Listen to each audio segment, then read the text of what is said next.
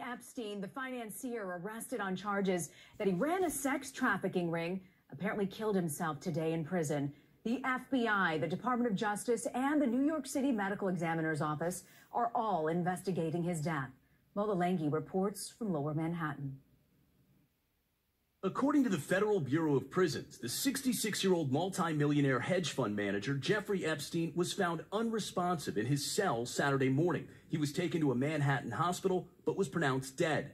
Epstein's apparent suicide comes one day after thousands of pages of documents in a civil case between Virginia Giuffre and Ghislaine Maxwell were unsealed. In the court documents, Giuffre, an alleged victim of Epstein, accused Maxwell, Epstein's ex-girlfriend, of directing her to have sex with several politically connected and financially powerful men when she was a minor. Paris prosecutor's office has confirmed to NBC News that a former modeling agent linked to Jeffrey Epstein was found dead in his prison cell this morning. The office says that it appeared Jean-Luc Brunel, quote, died by suicide because he was discovered dead from hanging himself with his sheets. NBC's Raf Sanchez is joining us. This is astounding to hear, Raf, this breaking news, especially considering the fact that he died exactly the same way Jeffrey Epstein did. Last night, Judge James Lynn issuing the protective order to keep the former Empire actor away from the general population of about 6,000 prisoners at the Cook County Jail to keep him safe. You're going to be in a cell by yourself. Veteran Chicago civil and criminal rights attorney Kevin O'Connor familiar with the process, which begins with a routine medical and mental health assessment by doctors at the Cermak Health Services located within the sprawling jail complex. And wherever he goes within the property, Smollett will see an enhanced level of security. Are you tired of hearing about him just yet? Well, Jussie Smollett was sentenced to 150 days in custody as a condition of his felony probation. And I don't think that we are going to go a day without hearing about Jussie Smollett because he wants to go home. So late Friday afternoon, lawyers for Jussie Smollett filed an emergency motion seeking Jussie Smollett's release from an Illinois jail. Now listen to these issues that they believe warrants an emergency release, because according to Mr. Smollett and his attorneys, Mr. Smollett is special. And Mr. Smollett's release is demanded because he is claiming that the actor is in danger and the target of online threat. Well, if they're online, at least they're not in the jail, so they can't get him. It sounds like he's safer in custody. His attorney said that Mr. Smollett's siblings have received racist, homophobic, and menacing calls since his phone number was listed at the jail as an emergency contact.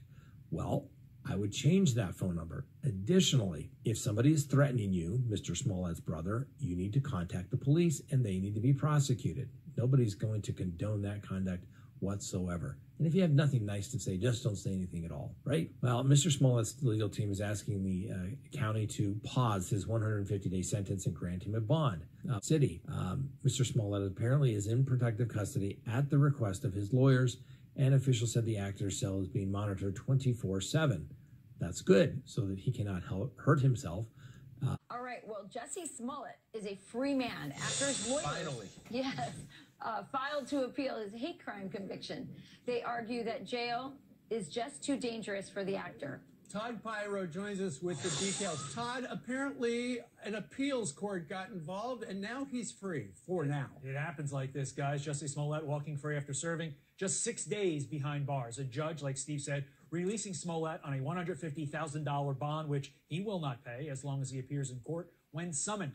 His release comes after his lawyers appealed his December convictions, arguing he would end up serving his entire sentence before the completion of the entire process. Last week, the actor was sentenced to 150 days in jail and a $25,000 fine, also required to pay the city of Chicago just over $120,000. As you remember, Smollett coming unhinged in the courtroom. Watch. I am not suicidal. Stop locking up our slacks. I am not suicidal, and I am innocent. I could have said that I was guilty a long time ago. His lawyers also claiming his sentence was a threat to his life, saying, quote, Mr. Smollett has become the target of vicious threats in the social media forums, which no doubt reflects the hatred and wish for physical harm towards Smollett, which he may experience during incarceration. Any custodial setting poses a safety and health danger to the life of Mr. Smollett. Smollett spent the last 4 days of his sentence in a psych ward due to being, quote, at risk of self-harm. That, according to his brother. The former Empire actor was convicted of 5 felony counts of disorderly conduct for lying to police when he staged a hate crime against himself in 2019.